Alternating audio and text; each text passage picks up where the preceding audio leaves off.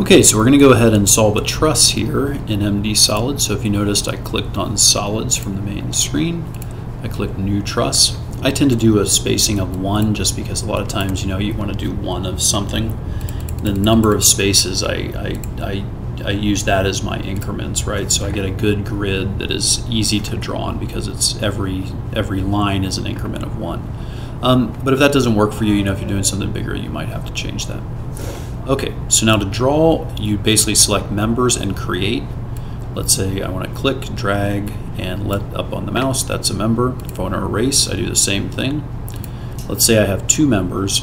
It's not going to let me erase both at the same time. I have to click from one point to the next, let up, click from one point and drag to the next, let up, and that will erase a member. So let's go ahead and create 2 members.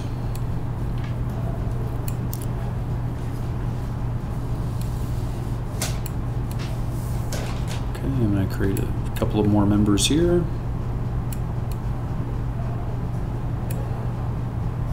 Okay, so we have our truss.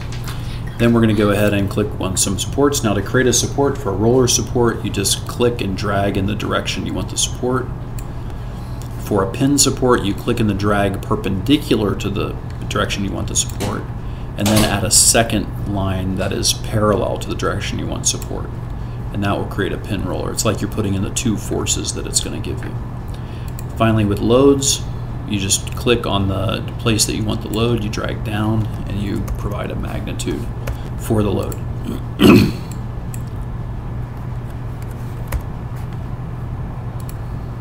Okay, you can put the load.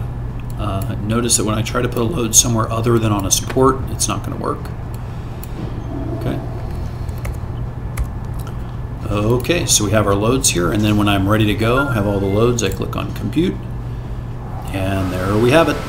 Okay, so that is our, basically it solves a truss for us. If we want just a list, we can do these, the member forces, tells us tension or compression. We can do the reaction forces as well. We can also do copy to clipboard. We can do save bitmap as, we can do print. And we can also get a set of the forces, right? Okay. All right. So that is how we do trusses in MDSolids. Good luck.